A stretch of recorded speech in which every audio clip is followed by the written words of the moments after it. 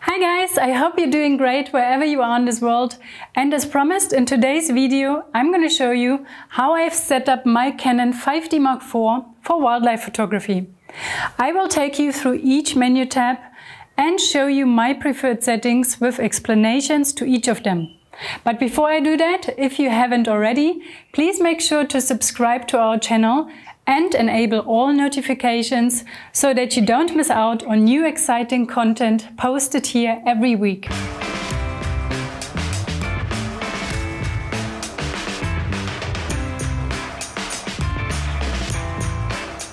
I've extensively used this camera for about a year now, going out on safari almost every day. And the settings I provide you with are based on my experience I have with this camera out in the field. I hope this will give you a good starting point too. To make it easier, I've reset all the settings back to default so that you can easily follow along how I set it up again. Let's first have a look at the quick menu. Now, as you can see, my camera is set to manual mode and the ISO is set to auto. If you would like to know why I think this is a very good shooting mode for wildlife photography, please check out the link on the top. I'm going to set the autofocus mode to AI servo, which is for tracking moving subjects. And then the frame advance, I'm going to put to high speed continuous because I don't want to miss out on any action. For the light metering mode, I'm happy with the default light meter, which is evaluative. If you want more explanation about light metering modes, there's another link right on top on the video I've made specifically on that topic. I'm a RAW shooter, so I'm going to change the default from large JPEG to RAW files. That gives me much more flexibility in post-processing. White balance is luckily one thing you do not need to worry about when shooting in RAW. However, I still have the preference to set it instead of automatic white balance to daylight, just because I feel it gives me a more constant white balance through a series of shots, which makes the correction in post-processing just so much easier. That's all that I wanted to mention for the quick menu. Let's head over to the main menu, shooting menu 1. Image quality we have already set up in the quick menu, so let's have a look at Dual Pixel RAW. This is a new feature that Canon introduced in the 5D Mark IV. I can't really say that I can give an educated opinion about this feature. I haven't used it yet, and I don't think I'm intending to, as if you enable it, the file sizes are almost doubling up from what your normal files are already. And for me as a wildlife photographer, taking so many shots each day on high-speed continuous, I just don't want to sit with these large files. But essentially what the function is capable of doing is a little micro fine adjustment of the pixels for optimized sharpness. So you might want to try it out. I keep it disabled. Image review I leave at 2 seconds. That is sufficient enough for me, and I don't want to make it any longer because it takes up quite a bit of battery then. If you don't need it at all, you can of course switch it off completely. I'm definitely going to go ahead and disable the beep. Super annoying, especially if you shoot wildlife. You don't want your camera beeping around every time it's achieved focus. And it is anyway only applicable if you do shoot in one shot. If you in AI servo, there is no beep, but I rather have it disabled for those moments where I might switch to one shot for some reason. Release shutter without card, very important, and I'm not quite sure why Canon or any camera would give you an option even releasing the shutter without a card in your camera.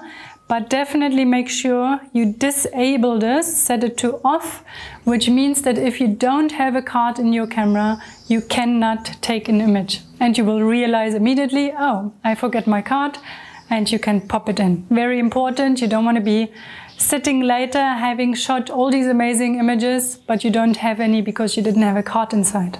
Next up is lens aberration correction. I disable all the corrections. You see, I've set them all to off, and that is because I'm shooting in RAW. These corrections are only applicable if you are a JPEG shooter, then you would leave them on because they will correct things like vignetting, distortion, and chromatic aberration. If you shoot in RAW, however, you can switch these off and save a little battery power.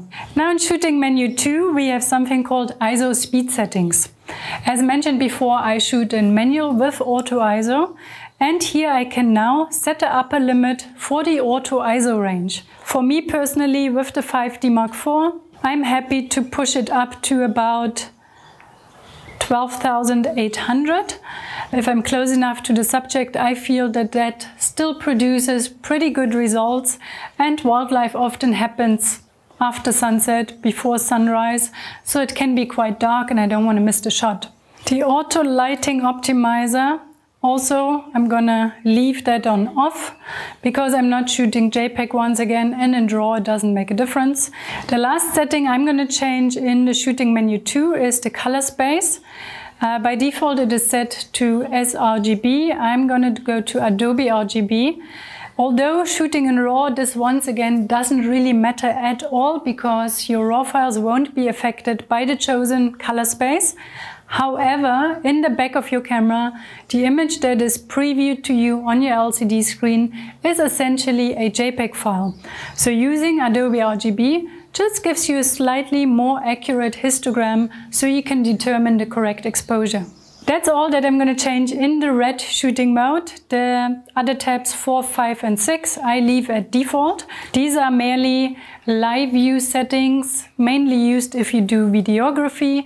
Don't really affect your images, so I just leave them at the default. Now the Canon 5D Mark IV has a very complex and sophisticated autofocus system that can be fine-tuned for any situation. And in the pink menu, in the autofocus menu, you can see there's different cases for different situations where you can fine-tune that autofocus. Now I'm not going to go too much into detail now about what each function means. I have a separate video on that, which you will find in the link on the top. But I'm just going to show you the setup that I most of the time use. I typically have my tracking sensitivity on -1, accelerating, decelerating tracking on 0, and AF auto point switching on 0 as well. Moving on to the second tab in the autofocus menu, we have AI Servo first image priority and AI Servo second image priority. Also, I have an elaborate description about these in the video that I just referred to, but I typically set my first image priority to be on release priority, and my second image priority is set to equal priority. Tab number 3 in the autofocus mode is only for people that shoot in one-shot AF, which I don't. I shoot in AI Servo, so I'm going to leave all the settings at default here. And in tab number 4, we have something called lens drive when AF impossible. This means that if your camera can't achieve focus, it can either stop searching for focus or it can continue. I like to have to set it to on, which means that it continues looking for focus because of course I want to get focus on my subject. Selectable autofocus points, I make sure to have all 61 autofocus points enabled because of course I want to be able to switch between all autofocus points possible. Select AF area selection mode is there to disable, if you want to, focus points that you don't tend to use, which makes rotating through the different focus options a little bit quicker. So I'm going to uncheck the ones that I don't tend to use and then hit OK. In orientation linked AF point, you can, if you want to, separate the position of your autofocus point in a vertical versus a horizontal position.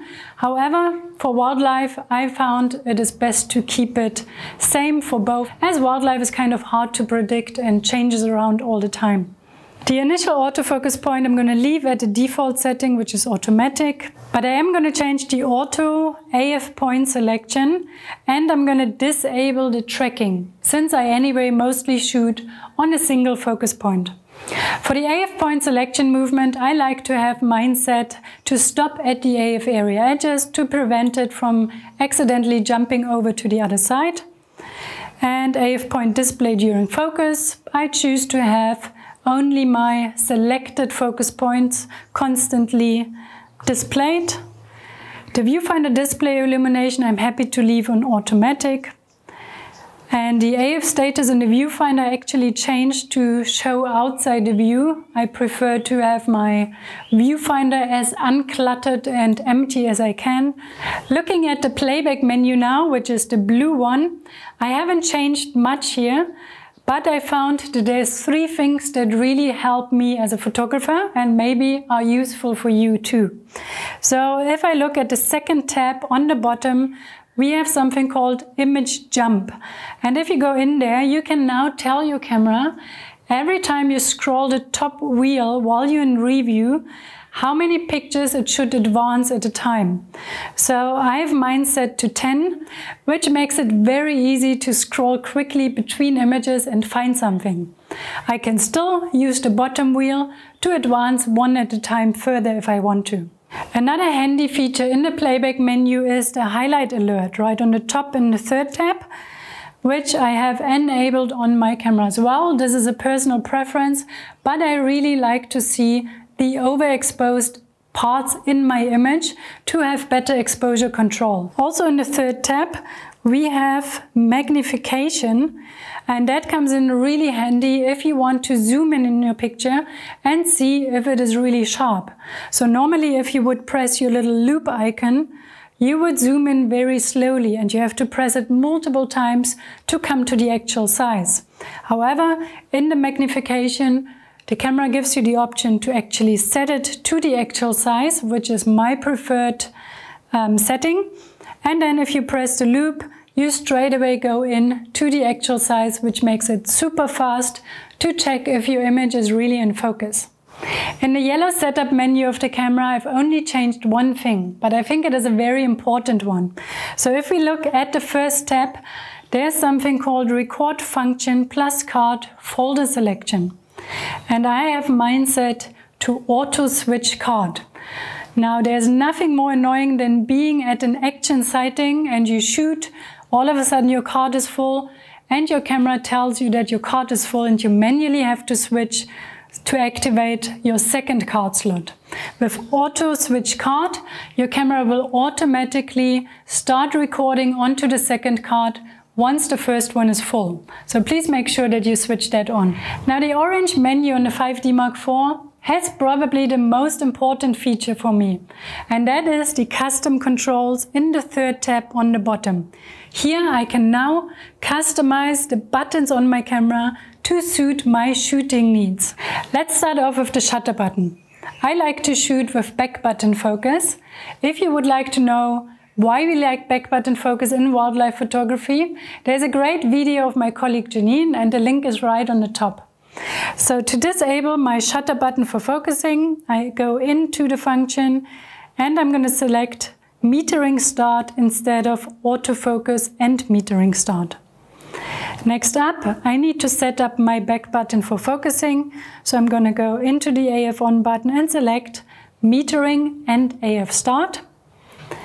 Then I do like to have a second back button focus set up, which is the star button right next to my AF on button, which means I can simply swipe my finger just over to the other side. So I'm going to set that to metering and AF start. And by pressing info, I can now give this button a different autofocus point characteristic. So if I go down to AF area selection mode, I'm going to choose the single focus point with the 4 little helpers. So that means that my AF on button now focuses with a single focus point, and swiping over to the star button I can now focus instantly with the single focus point and the 4 helpers. Very handy. Next up is my set button, which I use for exposure compensation. So simply by holding down the set button and simultaneously rotating the wheel on the top of my camera left or right, I can now adjust the exposure of my camera. A personal preference is that I like my shutter speed setting to be changed with the top wheel on the camera. So I'm going to set that to TV, and then the bottom wheel I like to have set up to change the aperture. The multi-controller I'm going to leave at off, since I have my AF area selection button on the back of the camera, and I'm going to set that to direct AF area selection, which means I can very quickly toggle between different autofocus modes just by pressing this button. This is my setup of the Canon 5D Mark IV for wildlife photography. I hope you found this video helpful. If you did, please give us a thumbs up. And once again, please remember that these are the settings that work for me. If you guys watching have any other suggestions, tips or tricks, I really would appreciate if you leave them in the comments down below. Thank you very much for watching, enjoy experimenting with your camera, and see you soon!